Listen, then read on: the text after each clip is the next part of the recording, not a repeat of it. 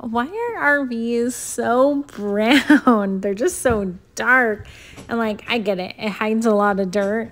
But this is what our master bedroom looked like in our new trailer, our new fifth wheel. Very drab, right? All the beige, all the brown.